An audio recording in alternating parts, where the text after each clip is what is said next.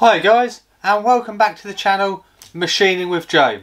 So we're jumping back into the knurling project this week, and hopefully by the end of today's video we're going to get the main pivot arms all finished and ready to be fitted back onto the tool. So let's do this. Before we head over to the milling machine then, I just want to give you guys an idea of what these finished arms are going to look like when all the machining is done. So these are a set of 3D printed ones that I've designed from the original drawings and then just 3D printed them. So this is sort of an idea of sort of size and dimensions that these things are going to be. Let's just quickly strip this tool down and give you an idea of the features that we're going to have to machine onto these parts.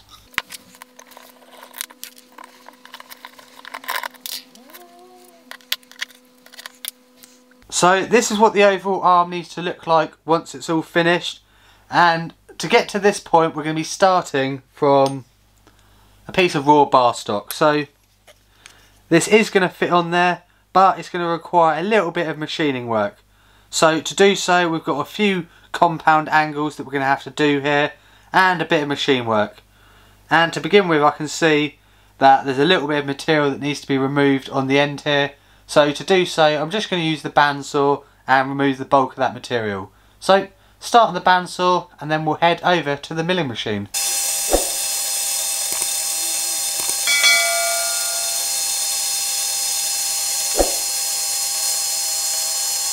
With the bar stock all now cut down, we can move over to the milling machine. So the first procedure we need to do is just machine these to length. And to do so I'm going to be doing an end mill process just to take off any cut marks and also take these down to dimension.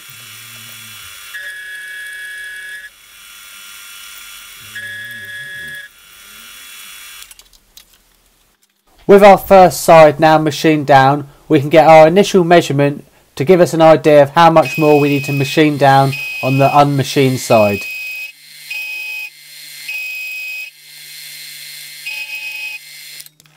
And we're aiming for about 91.3mm here, and yeah, we're pretty close to that.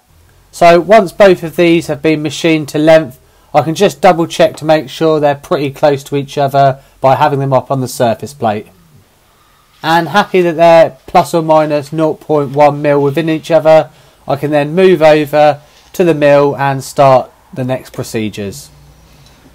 So this setup that I've got here, I've got both of the bar stock now on top of each other, and we're going to be drilling in some holes just to make sure those holes are exactly in the same position for both pieces of stock.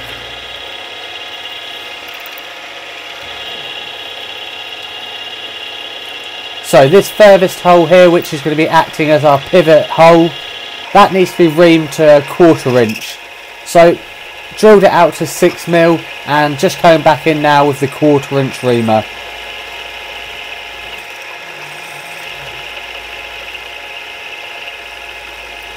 Once that was all done and I'm happy with that, I can then move across and drill out for the other hole. So eventually this is going to become a 6mm tapped hole. So for now I'm going to drill this out to 5mm and leave it there. Now I've thought about a lot of fancy ways of doing these next operations, and the best method I thought I'd come up with is using a 3D printed model of the drawing.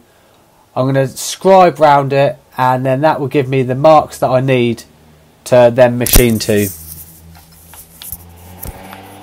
So to get this thing in position I was using some 1/4 inch dowel pins and a 5mm bolt, and then I could just scribe around my block until I had some good lines to machine to. With that all being done now and looking pretty nice, I can then bolt the two pieces of metal together, which will become our two arms once we're done, and then that way all the machining I can do in one procedure rather than having to try repeating it for both.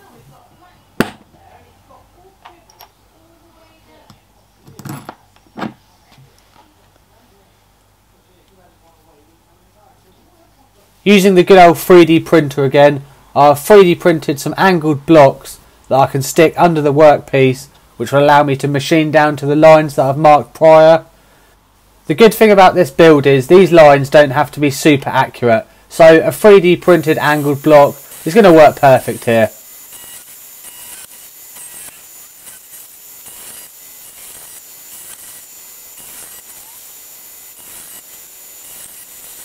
So with that first angled piece all machined out now, and pretty close to those scribe lines, I'm going to work on machining out this bottom section here. Brilliant, didn't actually hit record on that bit. Basically, to summarise what I've done there, I've just flipped the part in the vise, sat it on some flat parallels, and I've just machined away this flat surface until we've hit our scribe line. Next thing we need to do now is set another angle block under here and machine out this slight angled piece here.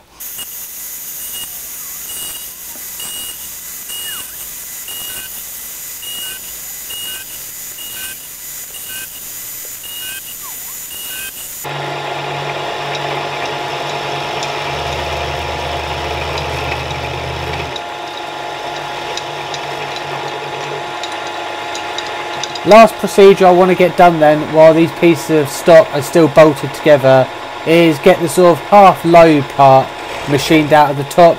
So me trying to be smart, thought it would be a good idea to do this by plunging in with a 20mm end mill. And to be honest, it started off pretty well, but towards the end we got a lot of judder and also a lot of chatter. So I sort of regret doing this really. But that being said, it's still got the job done. Surprisingly then, given the dodginess of that last operation, these parts have turned out pretty well so far. So the whole plunging in with a 20mm end mill didn't go as I planned it would in my head. It's one of those things, I immediately regretted it after I started the operation, but I was too far in. But I'm quite happy with the surface finish it's given there. The only downside is this recess here is now slightly larger than what the drawing states, but I can accommodate for that for the little parts that are going to sit in here, sort of half moon shape recesses. So that's not too bad. Next thing I need to do now then is I'm going to add the radiuses onto the ends of the part. I think once these are on there, it's really going to make these arms look a lot more smarter than what they currently do. So to do that, I've split the parts up because I thought if it ends up going wrong, I'd prefer it go wrong on one of the arms rather than two, because then I'll have to scrap two parts instead of one. So to begin with, I'm going to head back over to the milling machine on the rotary table, and using the fixture that I made in a previous video, going to start with the 1/4 inch holes, do the radiuses on that side, and then move over to these ones here. Since making this fixture, what I enjoy about using it is the fact that it's so simple to set up and can be done really quick. So by having the insert in the collet, all you've got to do is wait until you can locate that centrally into this Morse taper free attachment, and then with a square on the back of the turntable, just make sure the workpiece is running perpendicular to that, and then from there it's just a case of machine out these curved features.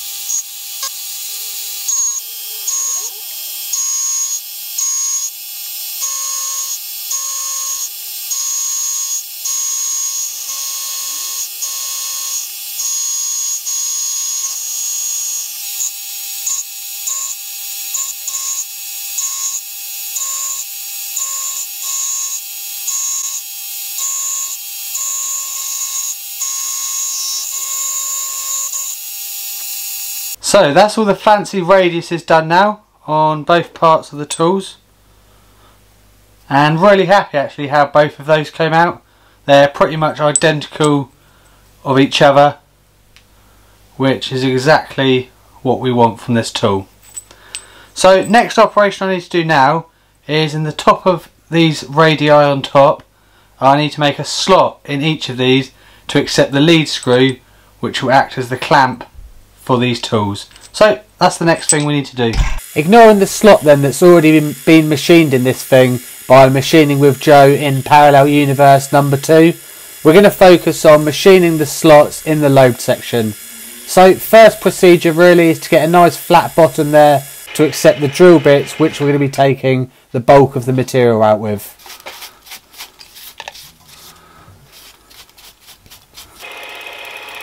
with that section now flat enough, then we can come in with a 6mm drill bit and just drill this out in a section of passes. So it was actually one of you guys left a comment below when I've done procedures like this in the past. They suggested using a drill bit to take out the majority of the metal. So ever since that comment, that's what I do. And yeah, you guys are right, it speeds up the process hell of a lot easier. So I'm aiming for a 1/4 inch slotted hole here. So starting off with 6mm, I can remove most of this material, and then after that I'm going to come back in with a 1/4 inch end mill. So as most of the material has been removed from this, I can now blast through with this end mill, plunging my way down and taking progressively deeper and deeper cuts as I go.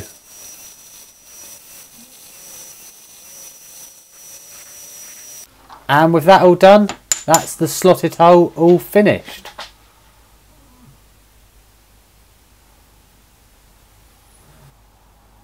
Back to parallel universe number 1, machining with Joe then, and we need to machine out the slot which is going to accept the knurling wheels. So to do so, I've just zeroed off the bottom of my slitting saw onto the workpiece, and now I'm just coming down the distance I need plus the thickness of the slitting saw. From there then, it's just a case of taking deeper and deeper cuts as I go to remove mass from this slot.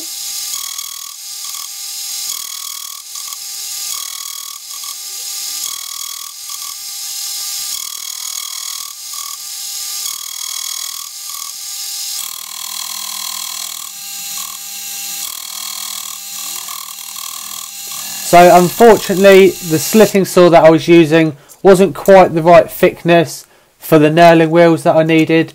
So taking a couple of measurements and a quick bit of maths, I knew roughly how much I had to come down. And with the slitting saw now adjusted, I can take out the final bit of material. And final little procedure left to do here is, after reaming out this hole to be a 6mm, is just come back in and tap the other side out for a 6mm tap. And that workpiece is all done. So here we are again in a position to assemble this and see how this week's progress has come along. So these are the arms that we've machined in today's video. It's basically two very identical arms. Only difference is the offset in which the bolts go through this to locate the knurling wheels are just slightly offset. So let's assemble this and see how it looks. Hopefully everything is going to fit. Lovely. So these are 1/4 inch reamed holes going into 1/4 inch dowel pins. So really nice snug fit there.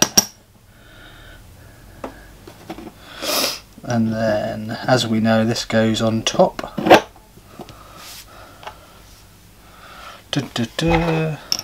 Alan.